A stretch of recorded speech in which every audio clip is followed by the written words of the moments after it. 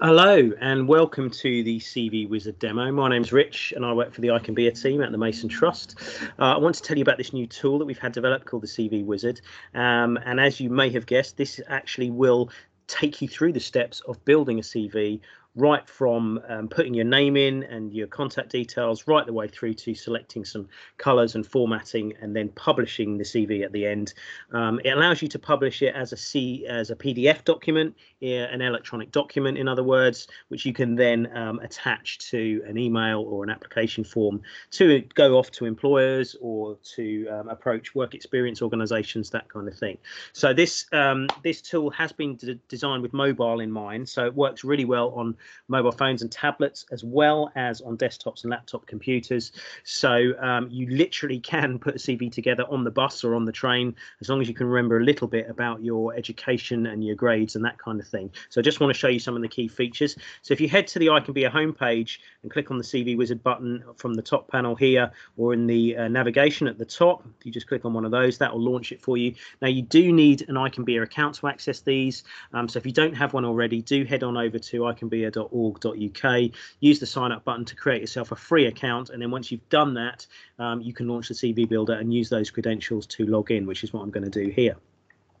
So let's start straight off, and as you can see, I'm managing two CVs here, and you can manage any number of CVs in the system here. You might want different CVs for different reasons and for different opportunities, and you can give them different names to differentiate them. If you want to remove them, you can do that, no problem. I'll just delete one here, as you can see, and now we're down to one. So we'll come back to that CV in a moment. I just want to create a new CV to show you some of the key features of the builder, because one of the key things it does is actually help you build a personal statement if you're not very good at writing those yourself. It helps you list your education. It helps you think about your skills and attributes. So it really does prompt you for what to put in, and you don't need to know very much to begin with. It will ask you those questions. So let's create a new CV. It's going to ask me whether I'm a student or a job seeker. I'm going to say student for this demo, and I'll tell you why this is important in a moment. So I'm going to select student, and I'm going to give the CV a name, just so I can differentiate it from other CVs I'm working on, and away we go. So on this screen, you'll see there's 8 main sections, these rectangles with the blue writing in, and you need to have a look at these, at least every single one, just to make sure that you are ready to publish a CV. Now, you don't have to do them in any particular order. You can do them in a random order if you want to, start where you want to. But you do need to at least look at all of them. As you go through them, as a minimum amount of information is put into them, they will turn blue. And once they are all blue, you can then use the review and print button at the bottom to get your CV. So you can see student is blue because we selected that at the beginning.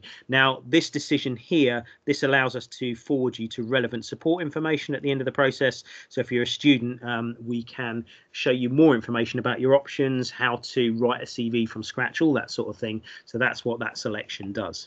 I want to show you the personal statement first of all, because this is something that a lot of people struggle with writing. I mean, this really is an important part of the CV. It's where you get a chance to sell yourself to the employer, talk about what you want from any new roles or work experience that you might be applying for, and what skills and attributes you have that might be useful to an employer. So it really is a way of gaining an employer's attention by having a good personal statement.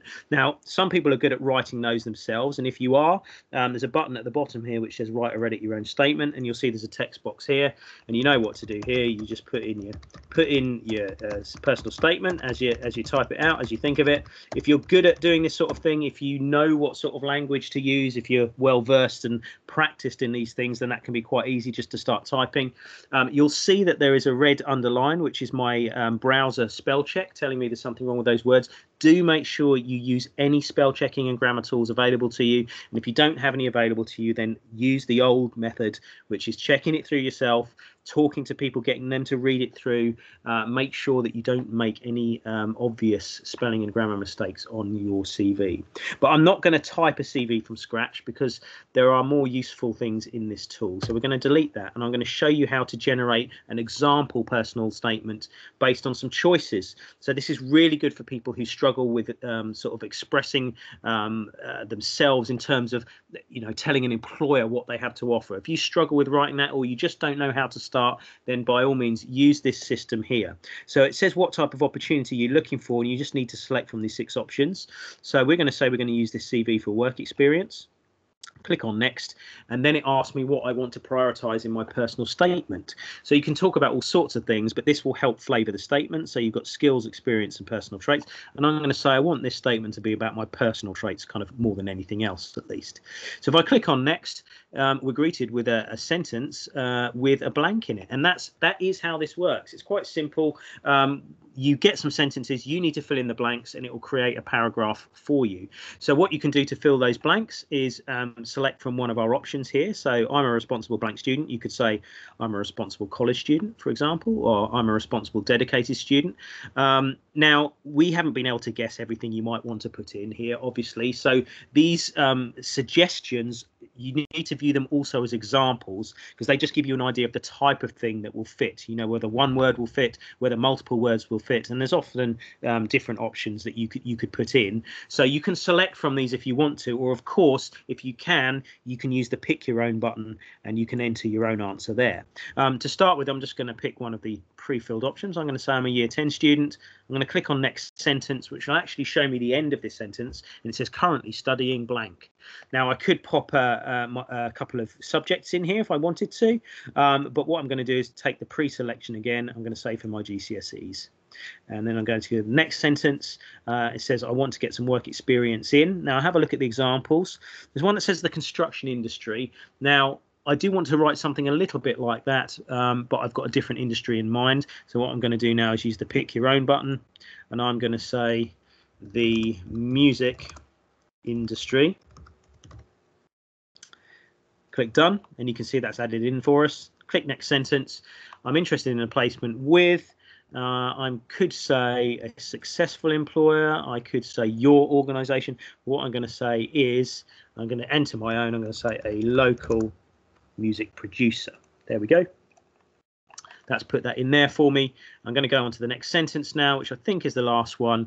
It says I work well in a team, which I demonstrated with my involvement in. So this is harking back to where you got some of your, I suppose, your traits from. So there's one here that's close enough for what I want, which is the Scout Association. I am going to edit that, but I'm going to use that as the selection. If I click on the complete button now, what you'll see is that's actually stitched all those sentences together into a paragraph, which is a really good starting point for my personal statement. Now, what you must do, and what we highly strongly encourage you to do now, is go through and customize this, check it, make sure it reflects you and who you are. But it is a great example of sort of roughly the length of personal statement that you might need. It's a good example of the type of language which is commonly used in personal statements and that employers are used to looking at. So it's a great example and a great place. And as you see, you've got a great starting point now. So what you could do now is you could say, right, well, I'm actually going to split this into a couple of paragraphs now, at least 3. I'm going to have 3 sort of small paragraphs. I can see there's an extra dot there, which I'm going to remove. Other things, you know, you could say I want to change totally to very, and you just literally type it in. And where we chose that Scout Association at the end because it was close enough, we could say, right, we want to edit that now. And what I actually wanted to say was the Guiding Association or whatever it is. And then obviously whatever tools and resources are available to you to help you write CVs, you know, including advice from teachers and parents and careers leads and all that sort of thing, you need to apply that here. But as you see, that's produced a personal statement pretty quickly and got you up and running. So that's one really useful tool. I'll click on done and that's saved. I want to show you a couple of others. We won't go through all of these, but other things that you might want to consider or you do need to consider, things like skills and attributes. So these are not subjects, they are not grades, they are not exam awards. These are other personal attributes that you have that might be useful to an employer, and it's always a good idea to bullet point a few of these to help them sort through CVs, and certainly if you get to an interview, to know what some of your other skills are. So basically the idea is you just pick the ones that apply to you here. Just pick a few. Don't pick too many. Don't pick too few. So sort of 5 or 6 is probably a good number. If you're not sure what some of these mean, or you want to think about other things that you could put in, we've got a sort of a little mini dictionary down here where you can look and say, okay, well, that's what they've called it. Does that apply to me? And you can read the black text here and see whether you think you want to use that word or any of these other words. They're just there as examples. Of course, you can add any other things in that you want to. All of our sections allow you to add your own content. So if I say add other skill, I could put in other skill here. Obviously, I would define that, but for the example, I would put other skill, and you'll see it's added on there for me. If I click next, it will show me now how it's going to bullet point those on my CV, and then there's a text box. So wherever that you see a text box in the CV wizard, that's where we suggest that it's a good idea for you to provide a little bit more information. So what I could use this text box for is to describe one or all of these particular skills, or I could put more of a summarizing statement in here. I could say I have these skills and more, for example. I'd want to write something better than that, but it's just to show you, you can put in a sentence or two there to sort of quantify or qualify what you've just bullet pointed above. So we click done there, that section is complete. When you go to add your education, it basically asks you for what level of education, and you need to add all the ones that apply. So if you're at high school, it will be under secondary, colleges and sixth forms, further education, and then higher education, obviously university and university level content, and apprenticeships can be at all sorts of different levels. And whichever one you want to enter, it will ask you for all the relevant information, including dates, subjects, the name of the organization, all that kind of thing. I'm just going to show you entering a high school quickly, just to give you an idea. So you put in the name of the high school here, you put in your start date and your end date, and if you haven't finished yet, you just put in your projected end date. So pop that in. Well, once you've done that, the way that this works is it then shows you a load of level 2, in this case GCSE qualifications that are fairly common, and this is to get you up and running really quickly. So what you have to do here is just delete all the ones that don't apply to you, and it's really quick. Just say, well, I haven't done any of these, or I'm not studying for these, and this should give you a base list fairly quickly. It should give you about half of your GCSEs, and then what you need to do is use the add button to add in any of the others which you didn't see, or if you accidentally deleted them, you could add them back in. Make sure you put the subject and the type of award there. You can see I'm putting in music GCSE, done, and that's added it back on. Now once we confirm that, it then just asks us to put in the grades for those. So if I have a look in the grade box, we can select from a number of grade types. You obviously need to put in the scale that applies to you, so I'm going to put in grade 4s for most of these, and you'll see there's a little slider on the right, and that slider is whether you have achieved that already, whether you've passed them already, or whether it is predicted, and you will have those marked in that way on your CV. So it will say whether you were awarded it or whether it's a predicted grade. So that's a great way of doing predicted grades there, which I'm just doing, and I click done and done. So we've done those 3 sections there. I won't go through all the others. Some of them are fairly obvious what you need to put in, and you are prompted at every opportunity to put in the right information. One thing to note for students is that you do need to fill in all of these sections, but depending on where you are, so if you're at high school, you may not have any work history as such. Now, normally, if you're a job seeker, this is where you put in previous employers, but if you're at high school, what you could put in here is previous work experience that you've had, or if you've got any experience with charities or volunteering or anything like that, that might be a good thing to put in under work history. So do consider that. You do need to look at this section. Even if you don't add anything to it, you need to have a look in it and click done, because that will mark it blue. So that is important to remember for students, because you may not have a work history. Anyway, so you can see we've done 4 of those. Now, if I went through, it would take longer, but we'd eventually fill all those up. I'm going to go back to our original CV now. So if I pop back and go to this CV where I have actually completed all of those elements, I'll just very quickly show you some of the other things. So hobbies and interests, we bullet pointed a few things that we're into outside of school, which is also really useful for an employer to know, especially from an interview perspective. Gives them something to talk about with you. So that's bullet pointed those for me. I've put things on there like extracurricular activities. So these are awards that are not necessarily academic, but they are things that would be useful to an employer to know. So I put on here that I'm a member of the Scouts, that I've got a provisional driving license, I've got my Duke of Edinburgh's Bronze Award. So you can select all of those from our pre-selections here. You just have a look in here and see if there's anything there that you've got, and they are examples as well. So as I say, if you've got anything else you want to add, just click on add activity and pop another one in there. Anyway, so this CV's been completed. Once they're all blue, you can click on review and print, preview and print I should say, and as you can see now, it's previewing the PDF document for you. And what you can do are various things like change the font. You can say you want the headings and the line breaks to be different colors, or you can select a different template just to see what that looks like. Pick the one you like and then proceed to the next section. This is your final preview. Now, because we said we're a student at the beginning, there is an extra link on this page, which I'm just going to try and highlight for you here. Now, if you click on that link, that will take you to extra information for students, including your options at 16 and 18 and travel in the local area and all that sort of thing. And if you said you're a job seeker, that link would take you to additional job seeker information as well. So do check that out if you want to. But you've got your final preview here. If you're happy with that, all you need to do is click on the download button.